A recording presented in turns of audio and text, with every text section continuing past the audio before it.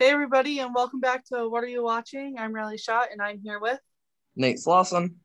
The future Hall of Famer, Mr. Horton. How is ya? I'm doing good. Yeah, happy Friday, everybody. Thank you. So I'm going to start us off today with a movie. It's a brand new movie, just came out of theaters. It's no longer playing in theaters. It's no longer playing on HBO, but eventually you'll be able to watch it again.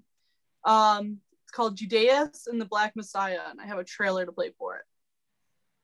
You do.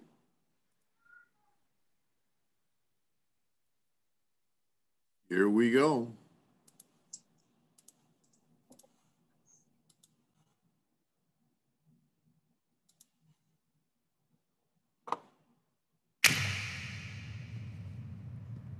Deputy Chairman Fred Hampton of the Illinois Black Panther Party.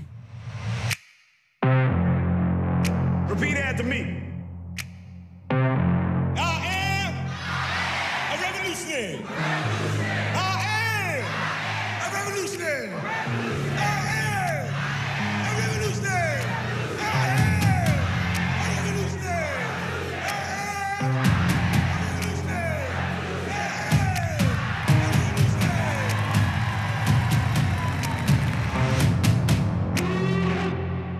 You're looking at 18 months for the stolen car, 5 years for impersonating a federal officer, or you can go home. The Black Panthers are forming a rainbow coalition of oppressed brothers and sisters of every color. Their aim is to sow hatred and inspire terror. I will learn all that I can. These ain't no terrorists. You can murder a liberator, but you can't murder liberation. You can murder a revolutionary, but you can't murder revolution. And you can murder a freedom fighter, but you can't murder freedom.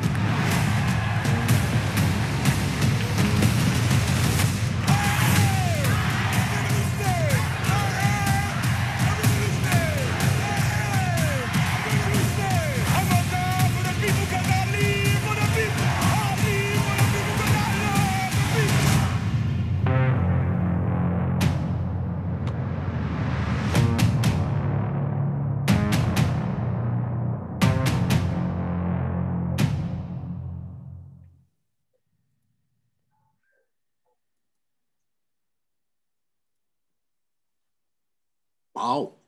That looks very good. It does. It was an amazing movie. It's probably one of the best movies I've seen in a while. It's taking place, you hear him say the Black Panther Party.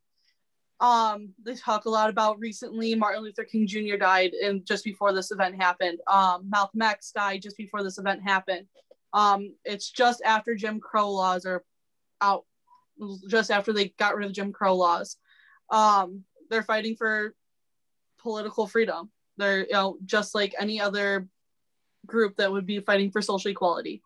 There's a lot of political talk. There's a little bit of gang violence. It is rated R, so if you're need parent consent. It is a very good movie. There's a lot of different twists and turns that will get your attention. No kidding. Is it fast? It seems like it might be pretty fast moving. It's about in between, I would say. Gotcha. It's good. What drew you to this movie? I've been seeing a lot on social media about it coming out, and I just kind of like, oh, that looks interesting, and then saw it on HBO. I was like, okay, I'll watch it, and it was an amazing movie. Wow. Cool. All right, I'm going to bring up my next one, if we don't have any more comments about that. And I'm going to talk about Perry Mason. We haven't talked about Perry Mason as the new release of Perry Mason. So I will play the Perry Mason trailer.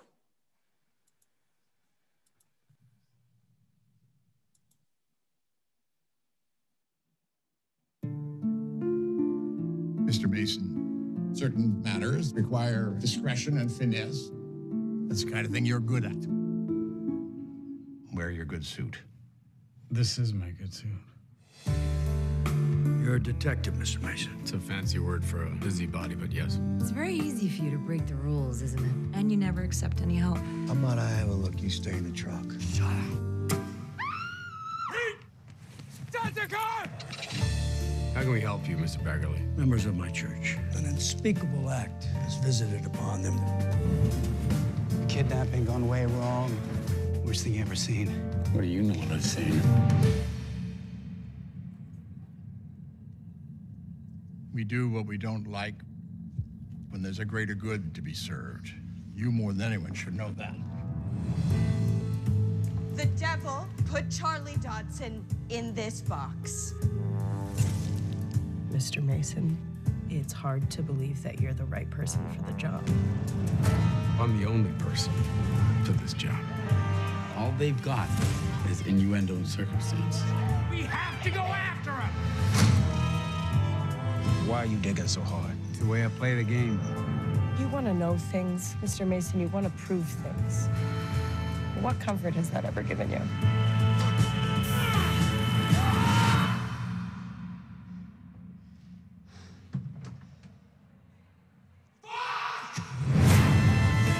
Blessed be the man who will gather evidence against the devil. You're saying the police are involved? The cops, the church, everybody. Blessed be the man who will snap this devil's neck.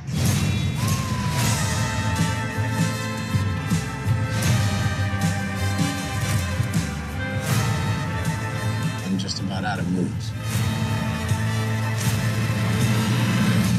You said just about out of moods. So what's the move?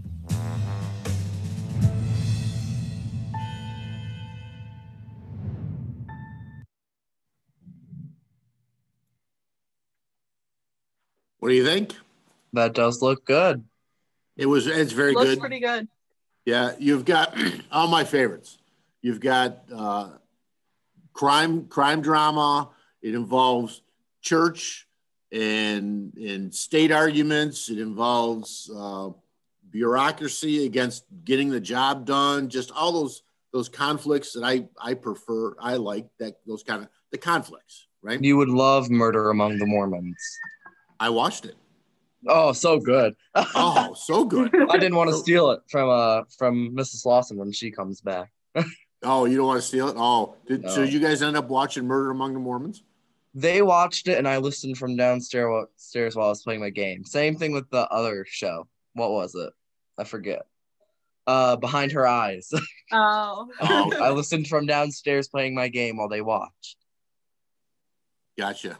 But I picked up on everything. Yeah, except what these people look like.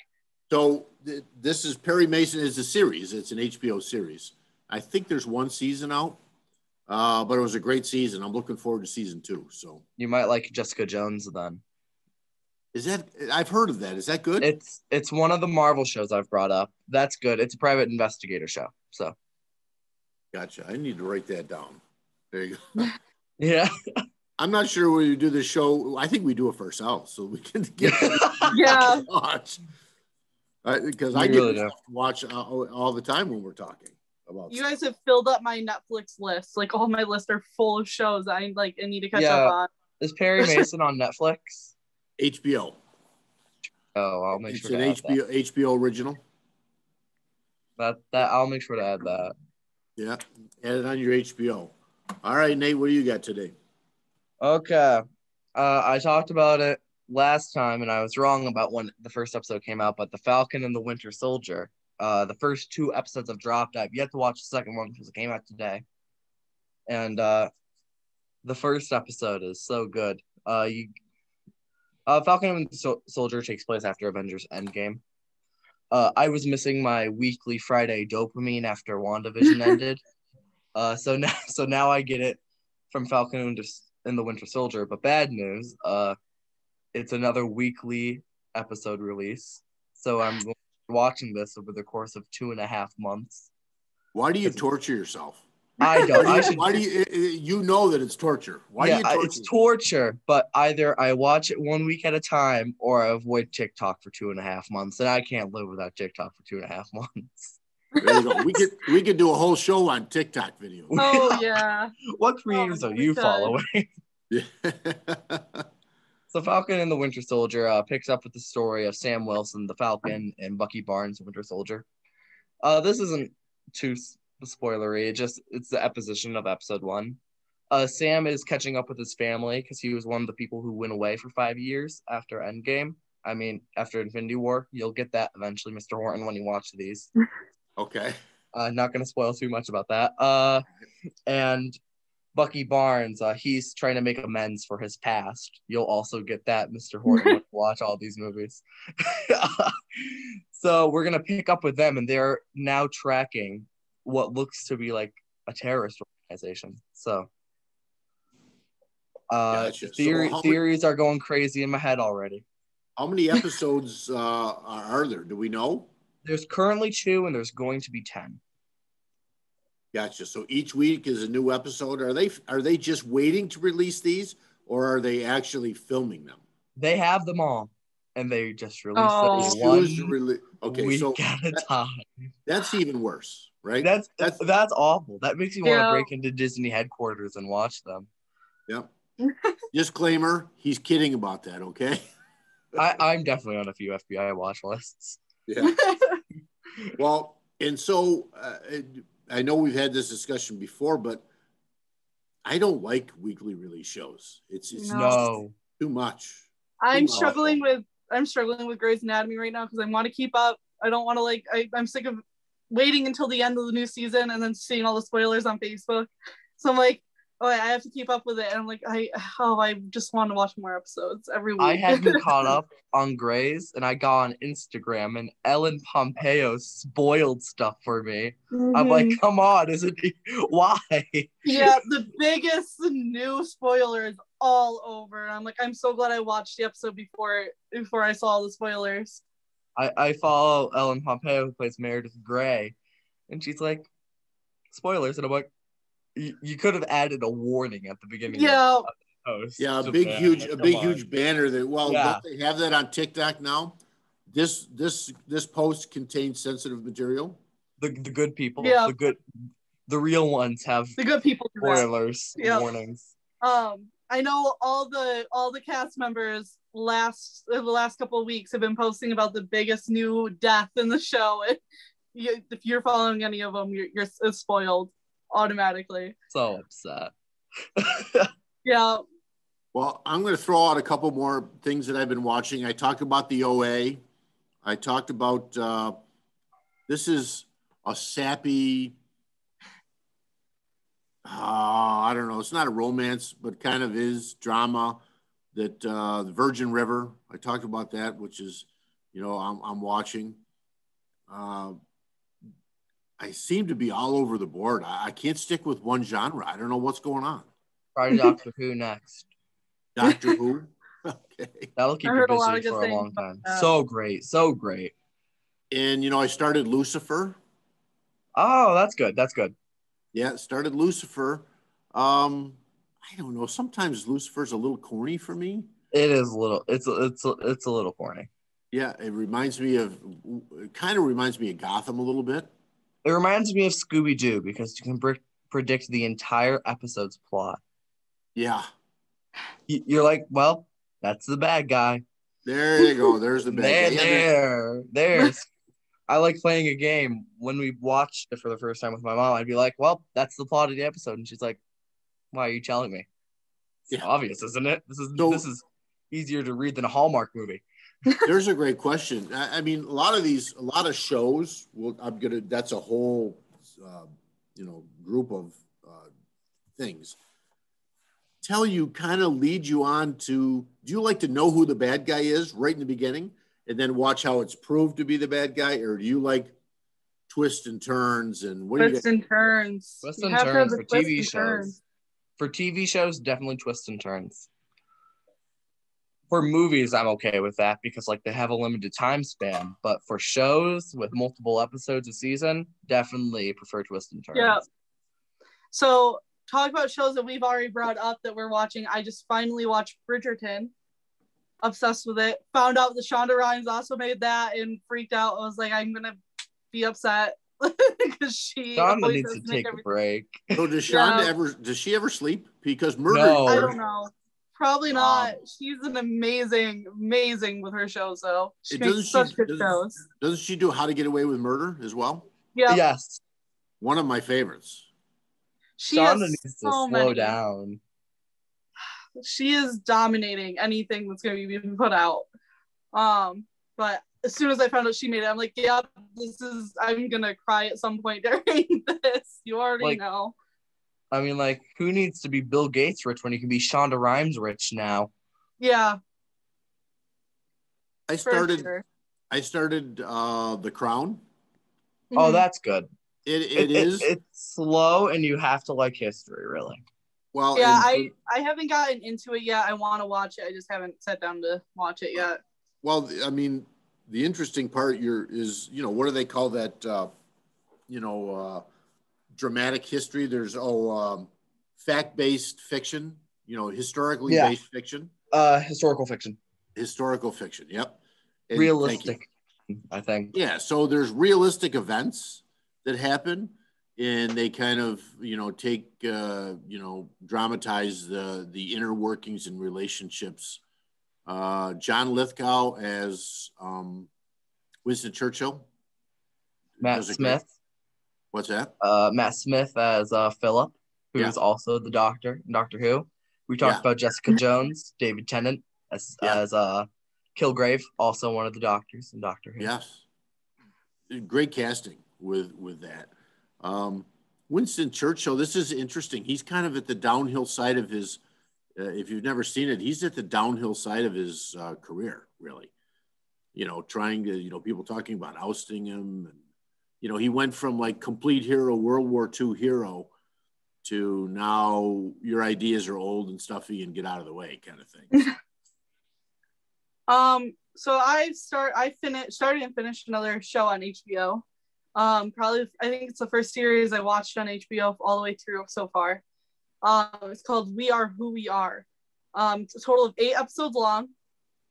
As of right now, I do not know if they're coming out with another season. I'm hoping so. But it is about, the LGBTQ community. It's a son and how he's going through with his, living on a military base with his lesbian moms, who are both in the army. And how they have to be treated differently. And, then he finds out there's other kids that are just like him struggling in this military base and trying to figure out who they are. It talks about trans, it talks about gays, it talks about whatever, every part of LGBTQ is pretty much included in this. And it's amazing. It is rated mature. So again, there's a little bit more inappropriate scenes. So get parental consent before you watch. We Are Who We Are. Is that what you were saying? Yep. You remember the show The Fosters? Yes. I never watched it, but I remember. I watched a little bit of that when my sisters were home and watched it. Yeah, and I think that show just kind of went away. Can we talk about how disappointed we are and I've gotten a little more intelligent about this.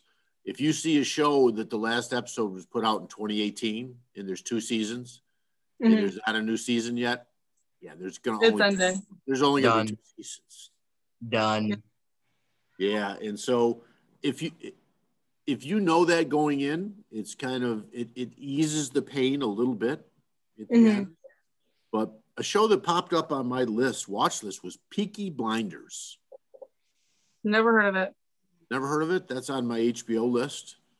A tough street kid kind of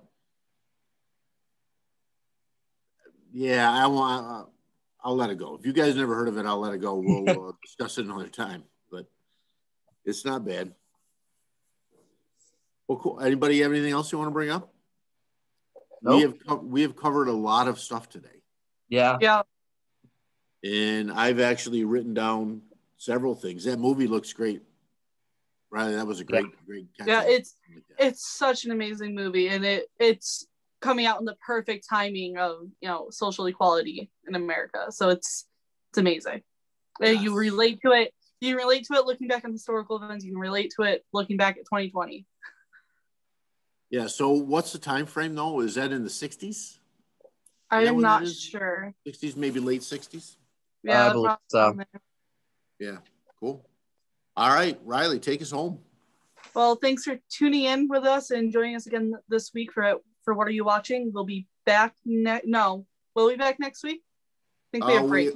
I think we're on break. Break. So we won't be back for a couple of weeks then. We'll be back after break. So thanks for tuning in. We'll see you then. I'm Riley Schott, and I'm here with Nate Slauson. Future Hall of Famer, Mr. Horton. Have a good weekend, everybody.